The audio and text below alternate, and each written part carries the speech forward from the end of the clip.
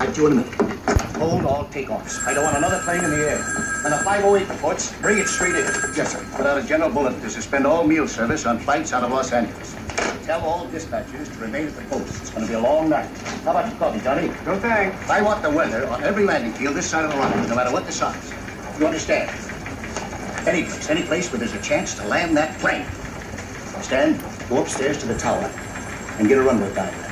Terry, check down the field for emergency equipment. Chief, we got fog right down to the deck. Every place east of the Rockies. There's no possible place they can land. They'll have to come through to Chicago. Looks like I picked the wrong week to quit smoking. That's right. That's right. That's what I said. You heard me. Tell Omaha to acknowledge and stand by. Every piece of emergency equipment you can reach.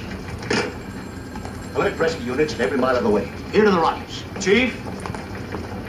We'll need a pre-landing flight check. Tell them I'm in the dispatch office and I wanted your facts. It's your wife.